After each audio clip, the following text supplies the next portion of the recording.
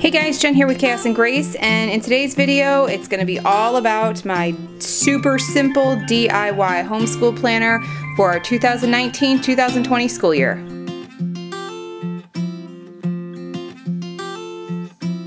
So this is our 8th year of homeschooling, and I think in all of those 8 years I have been through a different kind of planner every single year. Yes, that is 8 different types of homeschool planners. I have done reviews on a few of them. I will throw links in the description box, iCards up above for you guys to check them out so you can see the different variety of planners that I have been through and the reviews that I've done on them. This year I wanted something so different that I could not find in any kind of planner. I couldn't figure out how to make it work.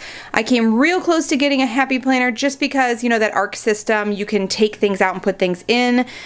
But I settled on just doing a super simple binder version of my own binder. I made everything in here because having a high schooler required a totally different kind of planning. The planning for him and for the records that I need to keep for high school are way different than my 3 littles, but I still wanted everything in one spot, and I did not want some big, huge, bulky planner.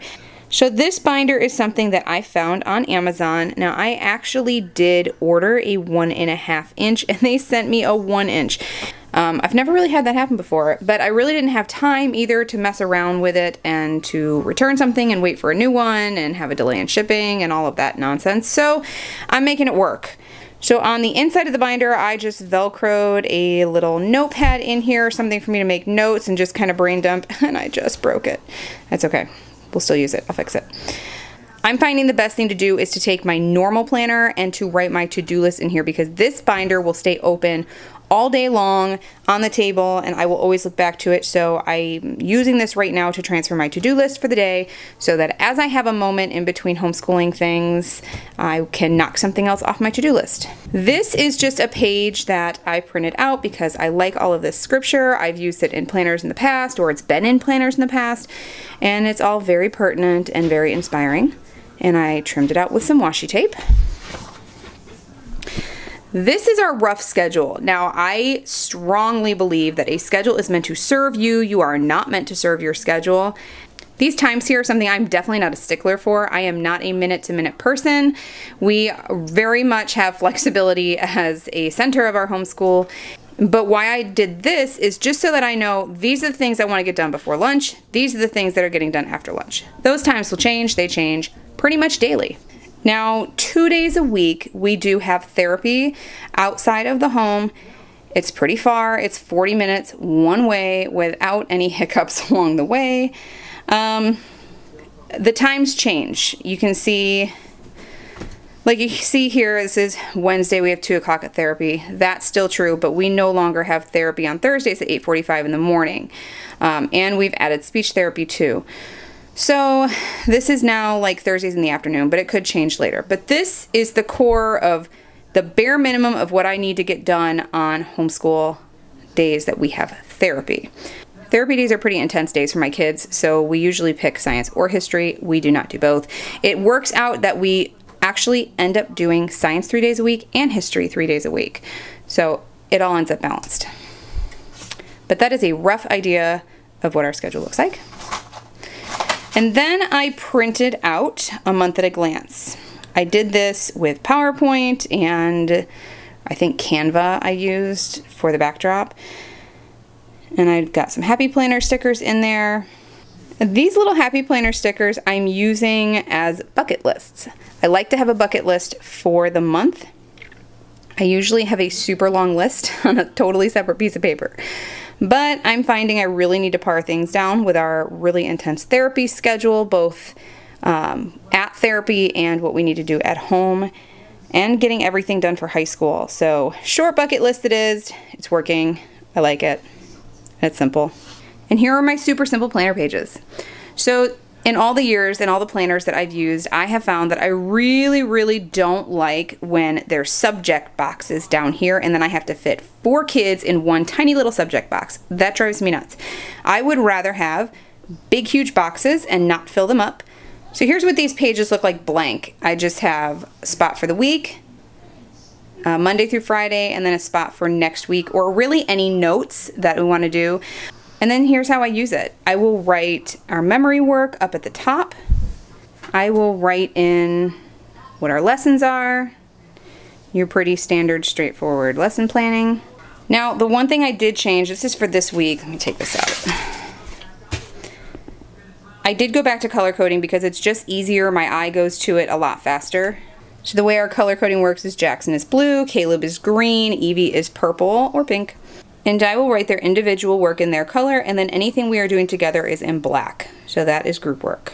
And I am skipping memory work this week because this is my first full week back to school since being sick. And I'm taking it easy in the little places that I can. So this is it. This is pretty much it for my littles. The next week column I have used for making notes for that week, for work, projects, and things that need to continue on into the next week. So I've got our whole school year's worth of papers in there. And then we are going to flip to the high school section. Now this is still very much under construction because I am very new to this whole homeschooling high school thing. So I am taking things out and adding things in as I am finding that we need something or don't need something. So I like these. This is my spelling dictation for him that I keep in there. This I got from the high school at home book. I just made a copy of it and stuck it in here. This is his 4-year study plan. This is everything he's doing this year.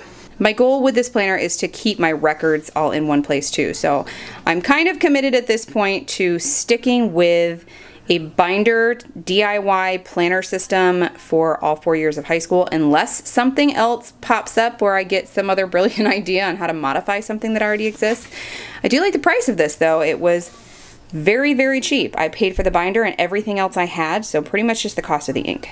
This is a sheet for computing a GPA for all 4 years, so these will be your final grades. I got this out of the high school at home book also. And I will leave a Amazon link for that book down below in the description box for you guys.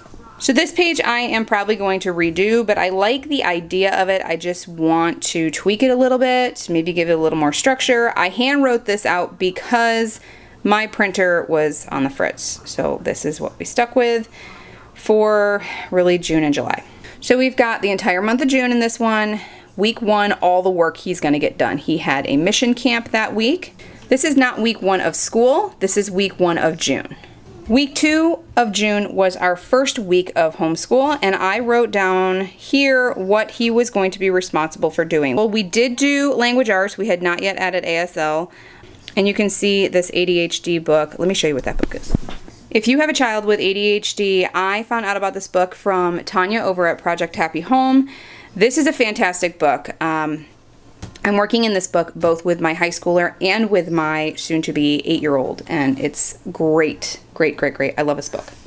So we worked in this book this week, a couple pages. We didn't start ASL yet. Language arts, we did do language arts, but we kind of got our feet wet. It's a new curriculum. Didn't do a whole lot, and I had to figure out, well, we together had to sit down and figure out how we were going to structure it, how it was going to be organized. You can see farther on into this page what he's doing. Like, he had to do 5 math lessons that week. He had to finish a unit. Science, I don't think we did science that week. Slavery and religious freedom was the unit he was working on. We had some videos for him to watch for ASL, and then he is practicing guitar daily. So all of the more detailed information on this, like math is pretty straightforward. Do 5 lessons, pretty straightforward. But language arts, there's a lot more moving parts to that. He's got a lot of reading, a lot of writing, and all the detailed assignments and everything are in his planner, because the big thing with his curriculum is he has to learn how to organize himself. And I do have a totally separate video on this coming, but this curriculum, we're using the good and the beautiful for him for high school. It is wonderful for building executive functioning skills, which is something that people with ADHD really, really suffer with. They have a really hard time with those skills. So we're still working out the kinks and trying to figure out the best way for him and me to work together, because my brain works totally different than his as not having an ADHD brain, and he really has to be in charge of organizing himself. So we're trying to find a good common ground, and June was a good month for that. Now, because I got so sick in June, we're now into July and we're still working on that. So far for high school, that's it. Like I said, I do not like big bulky planners. I don't like carrying all that stuff around. Now that I have to carry like a whole separate sensory bag, our curriculum bag when we're going to co-op, library books, my purse, it's just so much. So the least bulky planner that I could find, the better. Now there's lots of planners out there that are not bulky. I really like the plum paper planner that I used last year, but there was still a lot of dead space in it. There were a lot of little columns, and I personally put that together. That was one of the things I really liked about the plum paper planner. Say that 10 times fast. Plum paper planner. That was one of the things that I really liked about the plum paper planner. But I still had a lot of wasted space. This is very straightforward for me. It's super simple. I think for me, the more parts that there are to it, the more little boxes, the more forms there are, all of the fun, frilly little pages that you can put together and have all these great ideas. They're wonderful and they're pretty and they're fun, but they're so time consuming. It just sucks up all my time because I love planners and I love all the organizing things, but I don't have time to sit in it for hours. I don't have time to sit and make everything super colorful. I have time to throw on some washi tape, use a couple different colors and something, make a quick note, have a section to brain dump some information and move on with life. So that was my goal for this planner.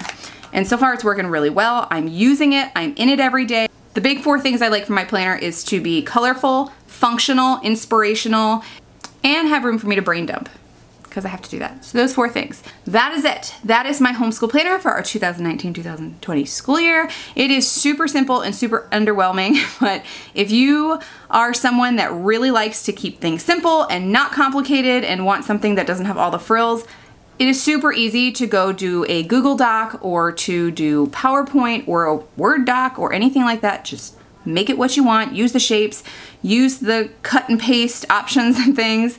Even if you are not tech savvy, like me, you can still figure it out. It is super simple. And if you want to get something a little snazzier with it, there's a million YouTube tutorials you could use to help yourself out with that. So I hope you guys found this helpful or inspirational for your upcoming 2019-2020 school year.